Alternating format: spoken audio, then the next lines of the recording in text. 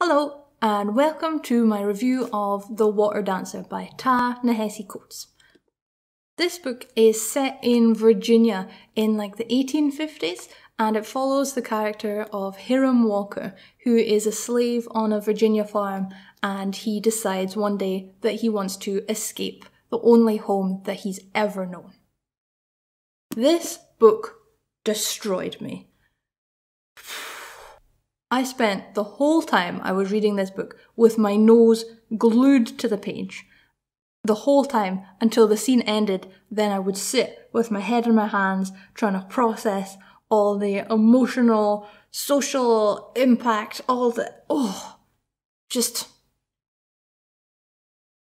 it's an intense read. It has possibly one of the best opening paragraphs I have ever read. The book starts, and the first sentence is the middle of a thought. So we're catapulted into this book, and all the social structures, everything has been established long before we ever got there. And in that first paragraph, we're introduced to so many things. We're introduced to Hiram's mum being sold. We are introduced to the land of Virginia, the farming land, being exhausted. We are introduced to the supreme importance of memory and location, and we're also introduced to how terrifying it is to be sold further down south. And it's all packaged into the first paragraph, which is just beautifully written and is amazing. And that first paragraph is really an indicator of how the rest of the book continues, which is just beautiful and heart-wrenching and everything in between. Early on, we're also introduced to all the social structures that are present within the book. And that is the quality, the low whites, the freed, and the tasked. And every time one of these titles is mentioned, the name is capitalized, so it really shows you as a reader how important these social structures are in this story, in this world, and how impossible it is to change them, because the titles are just capitalized. It's like God. So the quality are the supposed nobility. They are the plantation owners and they are the slave owners. And then there are the low whites, who are basically just all the other white people who don't have enough money or whatever to own slaves or own land or own any of their own thing.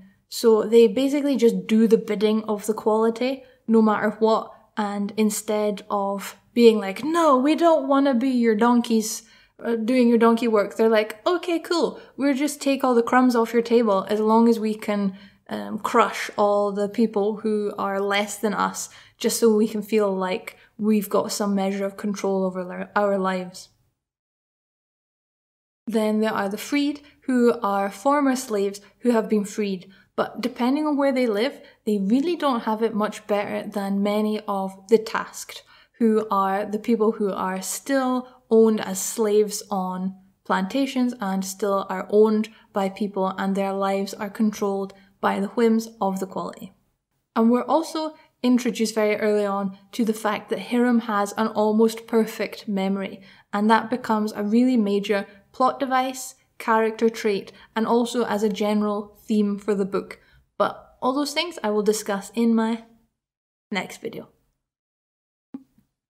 And there were so many beautiful moments all throughout the book when the tasked were spending time with family, or they were having a party, or they were just living their lives and it wasn't that bad and they were having a good time. But those beautiful moments were sometimes catastrophically just blown apart by the quality or by the low whites, who just decided, nope, we're going to take away your family, we're going to take your friends, your husband, your wife, your children. And it just surprised you every time, because you were following these characters who were living good lives on this farm. Nobody was being mistreated, and you were like, oh yeah, cool, this isn't so bad. But then these awful things would happen, and then you'd remember, these people are owned. They are not free. Nothing can be okay with that hanging over the whole society. And because of this, none of the characters smile. Hiram smiles a lot, but every time he meets a character, none of them smile at him. It's pointed out very specifically that this character said hello. They did not smile. And the only characters who smile are the ones who are too young or too naive to fully comprehend the awful situation that they're living in. I kept waiting the whole book, just waiting for that moment where Hiram was going to stop smiling, and I was like, no, don't happen, please. Coates doesn't rely on things like the big reveal or something really big and shocking to surprise you. The whole book is written as a memory from future Hiram's perspective, and he spends a lot of time meandering down memory lane or getting distracted, and he reveals elements out of sequence. So perhaps at the beginning of the chapter, we get revealed the big thing that's going to happen at the end, and you're sitting reading the whole chapter just on tenterhooks, waiting for it to happen, and then the characters are having a nice time, but you know this thing is about to happen, and you're panicking, and then your face is getting closer and closer and closer to the book, and then you're... There was a lot of tension.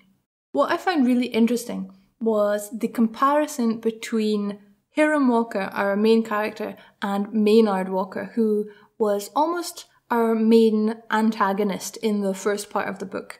And these two characters are brothers. They have the same dad from The Quality, but Hiram's mum is from The Tasked and Maynard's mum is from The Quality.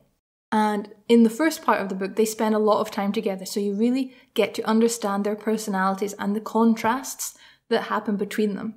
So Hiram is intelligent, he's well-read, he's caring, and he's everything that a tasking person should not be in Virginia at this time.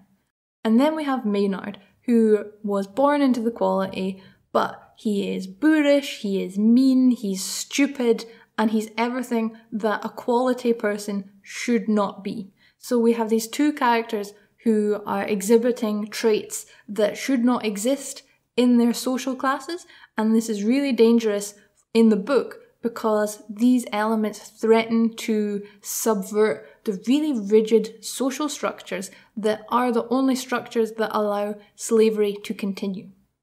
I was really stupid for a while when I was reading this book. The characters kept putting hi at the end of their dialogue, and I was like, oh, this must be like a weird Virginian slang type thing, kind of like y'all, but hi. So I was really confused until page 80, I think it was, and then I realised that hi was actually just short for Hiram, and they were just speaking to Hiram and just used a nickname. And we never get any particularly graphic details. So even though terrible things happen to Hiram, terrible things happen to the characters around him and his family, and that does get related. So we know that something terrible has happened, but we never get graphic detail about the what. We just know that something happened. So Coates is really sensitive in this aspect, and he lets the characters keep their dignity and he lets them remain as human beings rather than just like, oh, poverty porn, slave porn, oh, look, this person got whipped, isn't that terrible? What he focuses on is the emotional impact that whatever the event was had on the characters, and we really go through the emotions with the characters. There's an element of magic throughout the book, which, for me, as somebody who reads a lot of sci-fi and fantasy, it felt really weird because I was waiting for the magic to become a bigger part of the story, to have more impact. But then I realised that magic in the book was actually being used as a metaphor in conjunction with memory to discuss how these two things could go together to create an impact on social change. But before I realised that, I spent a lot of time thinking, this is a bit weird. We've got a really hard-hitting story about somebody's child being sold and they never saw them again. And then in the next chapter, we're doing some magic. But once you realise that the whole thing's a metaphor, then it makes a lot more sense, and I was a lot more comfortable with all the magic that was going on.